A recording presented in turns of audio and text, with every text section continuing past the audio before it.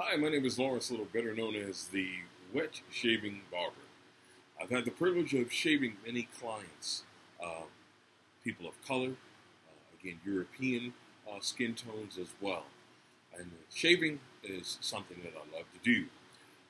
The end result of the shaves that I like to provide for my clients is a BBS shave.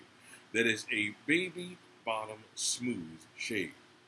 Not like some of these videos that you'll see where people are generally just taking off hair, removing hair, if you will. Well, that is not a proper shave to me. The video series that I'm starting here today, and it's for a very salient reason, is entitled Shaving the Way Your Father Should Have Taught You. That is, the correct way that people of color should shave. Now, the reason why I'm doing this is because recently at a congregation meeting, I talked with various brothers who, again, are brown skin complexion, if you will, whether they're Latino, whether they're African American, whether they're, again, of Caribbean descent, even African descent. And many of them have the same type of challenges when it comes down to properly shaving their skin. Because of not properly shaving, they end up with these craters in their skin, tremendous bumps, brown bruises, and so forth. And, well, they just think that's the way that love goes and life is, and they just continue to do that. Well, I'm here to tell you that that's not the case. The sad result of something like that is many of our wives, our significant others, have to deal with that. They have to deal with our skin looking like somebody just lit a match to our face, looking like we've got a constant 5 o'clock shadow when we might have just shaved, just looking horrendous and nothing like the man that they first met. Well, that's one of the things that can put a damper on your marriage, that's for sure, or your relationship. The bottom line, what I'm trying to do here is I'm not trying to claim to be anything special. I'm not trying to claim to do anything that you can't do. But because I've focused on shaving, especially for people of color, I want to try to bring to you in this series ways in which you can overcome the stigma or stigmas normally attached with reference to African American men or people of color or brown skinned men using a razor to shave. Sad to say, I even saw a video of Steve Harvey talking about his regimen and basically saying that he doesn't use a razor, can't use a razor on his face because of bumping and so forth. Now, he's a man who could afford some of the best. But because we're not shown how to do it in a proper manner, we avoid these things. Now, before when I used to do videos, I talked at the top of my dome. But I was told, well, you might do better if you had an outline. So, here it goes. Here are some of the stigmas that I've often heard as far as shaving for people of color. They said, I can't shave with a razor because immediately, boom, my face is going to bump up. And that's just going to be the end. As soon as I try to use a razor, my skin bumps up something awful. Oh, they also say the best way for people of color to shave is use clippers or trimmers. Really? Well, many of our grandfathers and fathers used to shave with, again, a double-edged razor. Okay, this is an older Gillette that I'm restoring here. Let me just show you here what this is. The butterfly method is what this is using. So here is the razor that opens up. Here is the razor blade. This is a double-edged razor blade. This is a double-edged shaver. Okay, you can see here. We can talk about the different types that are out there, etc. Now, there's also a single-edge razor, or shaver, if you will, and a single-edge razor blade. These are some of the tools that our grandfathers and fathers used to use. So then, what happened? How come we don't use those things anymore? Well, in comes the great invention called the disposable razor. Well, why? Because they said, well, it's easy to use, it's affordable, and after you have a few shaves, you can toss it away. So you don't have to use something like this. They thought that it would be a better way to go. Not so. Oh, they didn't just stop there. Then they went on to the multi-blade disposable shavers. I think now they have up to 5 blades in one cartridge. These things are expensive.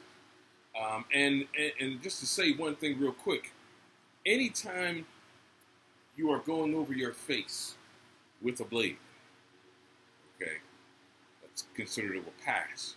If you have 5 blades or more than one blade in that cartridge and you are going over your face, every stroke is multiple passes. So if you have 5 blades in that cartridge, that's like doing 5 passes at one time. Well, what is their goal for doing this? More than one blade. Well, they wanted to give you what they thought would be a smooth shave quickly. They show you how the first blade does this, and then the second blade, and the third blade. They got 5 blades now. Okay, so before when you had 2 blades, oh, well, the first, and then now the 3 blades, oh yeah, now the 4. When are they going to stop? They're trying to tell you that it ain't working, okay? But we just swallow the bait and we keep going. Oh, then there was something else that was created, a debilitator. I'm saying this wrong. Okay, you know what I'm talking about. It's a product that basically removes the hair from your face without your necessarily shaving or using a razor. One of the popular products is called Magic Shave. And as I said, they felt that this would help you to remove hair without, again and again, without causing razor bumps or avoiding razor bumps. You know, we got so caught up in the instant gratification movement that we didn't realize one very important thing that none of these new advances truly taught us, and that's how to properly shave. Or they may have made some of the tools in their eyes better, but they didn't necessarily teach us how to shave. If they taught us how to properly shave with a razor in the first place, maybe we would have had some success. But I'm here to prove to you that we can successfully shave with a razor. So the goal of this video series entitled Shaving the Way Your Father Should Have Taught You, the correct way that people of color should shave, is to help brown people or brown-skinned people, whether you're black men or African-American men, Latin men, etc., to learn how to properly shave with a razor. And again, I'm not talking about just removing hair, okay? I'm talking about giving you a BBS, or a baby bottom smooth result every time you shave. So, the next video that you're going to see in this series is going to talk about some of the tools, okay? And also the ways to use some of those tools. But bottom line, my goal is to empower you so that you can also empower others, whether it's your cousins, your sons, your friends, because I hate seeing the skin with all those craters and all that crap and clippers and all that. No, you don't need to do that. No. You need to learn how to properly shave in the first place. And again, I am nothing special. I'm just somebody who took the time to really investigate and to see the ways in which things were done, where the changes were made, and why we are continuing to struggle. The wet shave movement is coming back. The only problem is we, as people of color, are the only ones who are poo-pooing it, if you will, or saying that it won't work for us because of the stigma that we are under. That if we shave with a razor, we're going to bump. People, please. Now, understand one thing. Don't look at these videos and don't ever come back to my channel if you're looking for a quick way to shave. And what I mean by this, you got to take care of your skin. You can't just get up in the morning, okay, I'm done, and think that it's all good. No. I never shave in the morning. I always shave the night before, like I'm about to shave right now. Why? because I shaved the night before to go through the process. You see, if you don't take care of your skin, if you don't take the time to properly treat your skin for the shave, then you continue to get those other crappy results that you're getting. Or you think you're getting great results, but you're not. You ever touch the skin? Ladies, touch your man's skin after he thinks he's done a good shave and see what you feel. If it doesn't feel as smooth as yours, he's doing something wrong. Now some guys say, what you mean? My face ain't gonna never be as smooth as my wife. She don't shave. Fool, you shaving the wrong way in the first place. That should be the goal. Your goal should be to have your face as pleasantly smooth as possible as you can get. If you can't give that to your woman, you need to be doing something else. Because guess what? When it comes to your car, you make sure that thing is washed, buffed, waxed, simonized, everything. You spend more time detailing your car than you do your face when you shave. Now, how ridiculous is that? Oh, your clothes, your sneakers. Guys out there wearing them fancy $500 sneakers, you spend more time on your sneakers, making sure your sneakers are clean and all that stuff, than you do on your face. Well, guess what? Your girl can get another man with better sneakers, okay? She can't get another man with another face like yours. That's what she fell in love with. So, as Aretha Franklin would say, give her something she can feel, okay? Give her something she want to look at, not that crater face and all that stuff. You see my face right now? It took me time to develop this process. Again, I repeat, I'm not trying to claim to be something better than you. I'm just trying to extol the virtues of wet shaving for an audience that, for some reason, this is passed by, and that's people of color.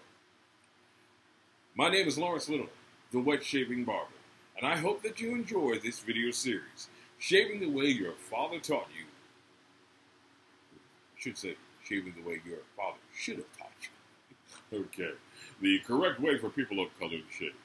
Thank you again.